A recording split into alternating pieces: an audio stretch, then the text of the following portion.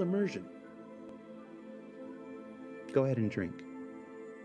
Oh, sorry.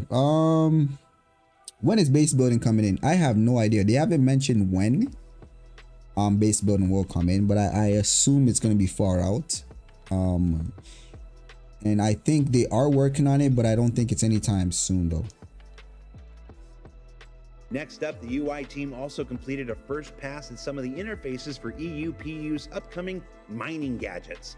Items we've discussed previously that can be placed directly onto the bigger or more formidable asteroids that will allow players to tackle the mineable foes they otherwise may not be able to, or to simply improve the results on others they can.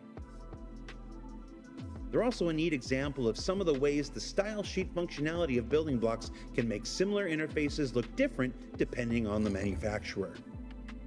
Keep an eye on the public roadmap for when mining gadgets will make their way into the persistent universe.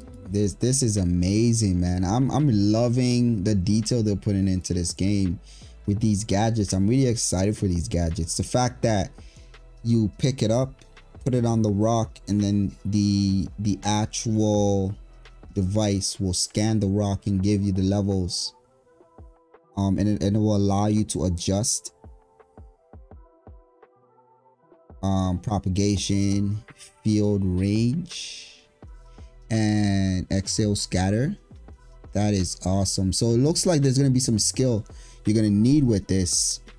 And based on a rock, maybe as a miner, you're going to need to understand each rock and how each rock, you're probably going to need to understand the rocks and understand what's the best gadget to use. In addition to that, how to configure the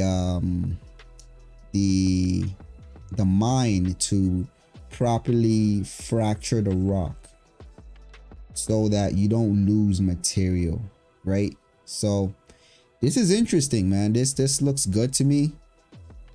It's just this is fantastic. I'm loving the fact that they're going so deep into gameplay, man, and I'm loving it, man.